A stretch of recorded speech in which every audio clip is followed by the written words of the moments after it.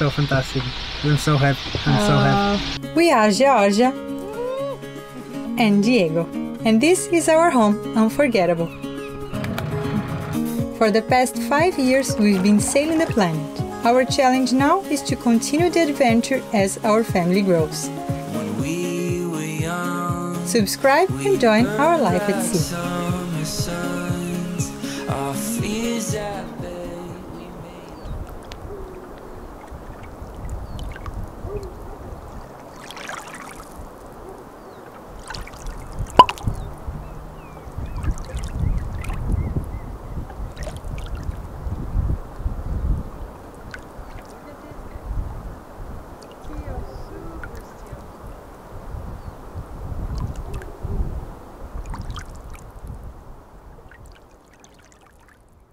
Today is the perfect day. It's just so beautiful, no wind at all. Look how still it is.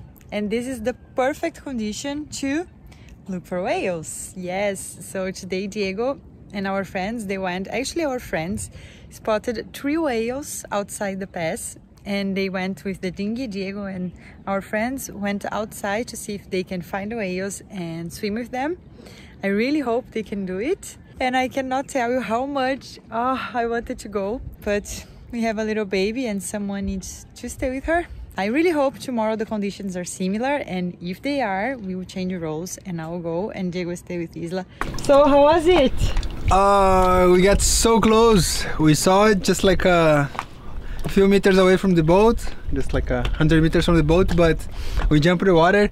I could see them very quickly, but you know, they didn't breach again, so it doesn't count, I guess.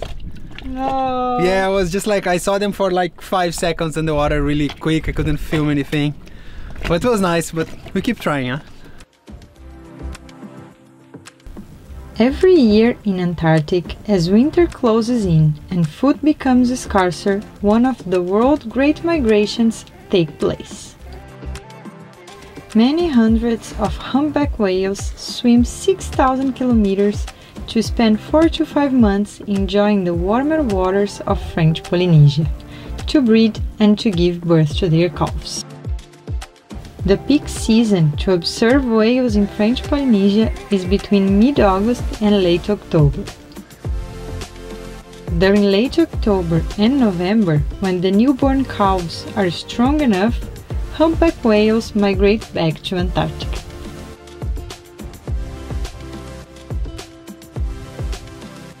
Luckily, French Polynesia is one of the spots where it's still allowed to swim with these huge mammals, and there are some regulations in place to protect these animals. We made sure to check and respect them.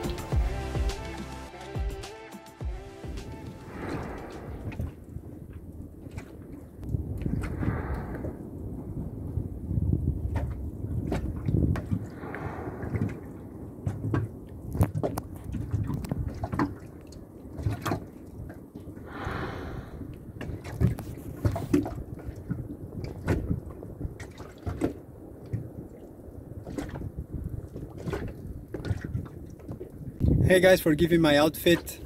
The sun is burning my brains. Usually these whales, they can stay between 15 and 20 minutes under the water, so that's when they will resurface. When they are resting, they stay at like 20 meters deep, 50 feet, 60 feet, and then they come, stay on the surface for 1 minute and then dive again. Right now I'm on the spot. I just saw the whale 2 times with a 20 minutes interval. I told Josh and Rachel they are coming. Right now I'm alone on the dinghy, so I'm waiting for them. So one of us can look after the dinghies and the other 2 will jump on the water.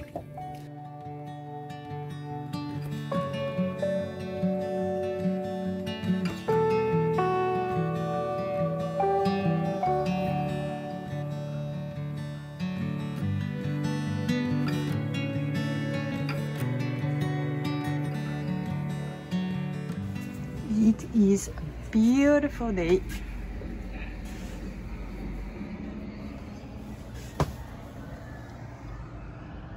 And it's my turn to go look for whales today.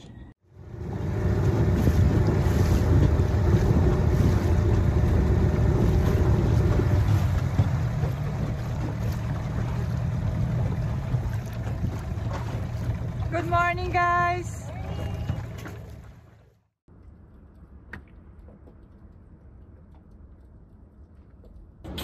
Here I am, waiting on the dinghy patiently outside the pass.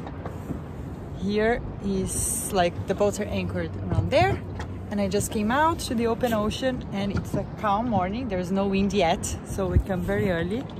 I'm just sitting here on this mooring boat waiting for my friends that are going with me, and we will just motor a little bit around in every direction and try to see something, maybe a bridge, and then we go straight to it. Yeah, wish me luck, guys. I really want to see a whale. It seems so like such an amazing experience. No, oops, no, nothing.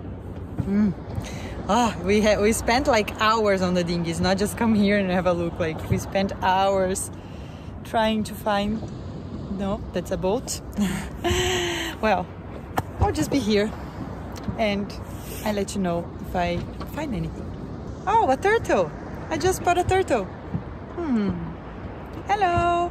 I think I spotted already like 4 turtles, but no whales. I'm sorry, turtles, but I came for the whales this time. It all to you, I do, I owe it all to you. She got ash on the dress and the devil in her eyes. 1 hour that I've been here so far. Now the wind is starting to pick up. Well, it's good because it was so damn hot. Yeah, but on the other side the sea is not so calm anymore, so it's harder to see, to spot the whales, and yeah, to ride the dinghy and everything. But it's still not bad, so just can wait a little longer. Fingers crossed. How come to her when she calls? How come to her when she calls? We spent more than 2 hours on the dinghy outside the pass, but no luck with the whales today. Maybe tomorrow. We'll keep trying. Shaking like a soldier in my shoes. I had a dream you were a laser light. Today is day 6 on our search for whales, and I feel like they are slipping through our fingers. We had very close encounters. We saw a baby just with a mom jumping like meters away from the boat, and when jumped in the water they vanished. I saw a couple of adults swimming down deep just like for 30 seconds. The last attempt, one of the whales breached like really 2 meters away from the dinghy, and we jumped in the water, they vanished. So, you know, this is not sea world, this is nature.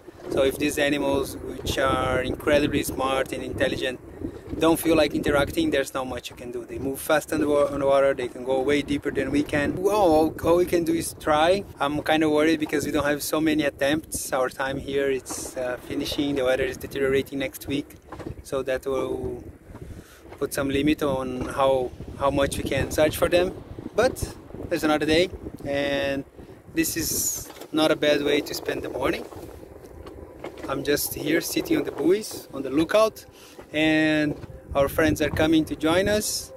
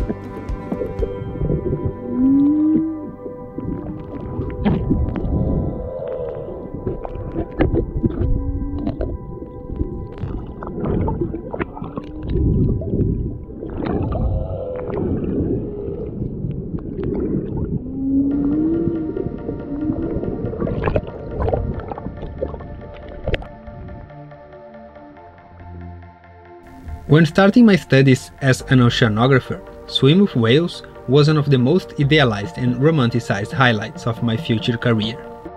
It didn't take long to realize that this was something really hard to achieve, and for a long time I thought it was only for dedicated specialists like Jacques Cousteau and other legends.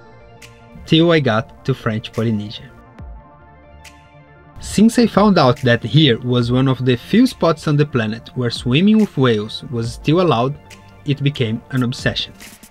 To witness these huge animals swimming freely in the open blue was for sure one of the most memorable moments of my life. It was a mix of adrenaline, incredulity and happiness. There's also something of holy, but overall it's magical and humbling.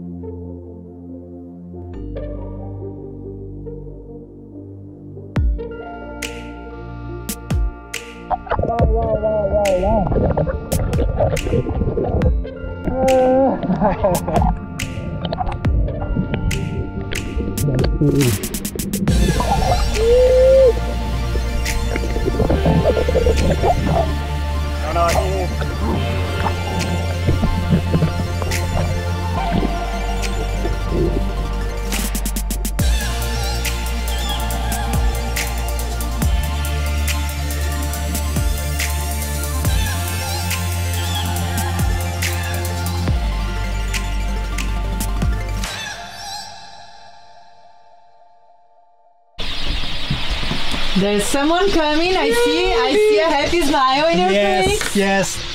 You made it? Yes, patience pays off, baby. It's so amazing. I cannot put in words yet. I think will be a while till I can digest. So you saw the whales? Yeah. It's well, a dream. A dream came true today, and how was it? I'm beyond happy. Did you see one whale? What happened? Tell me more.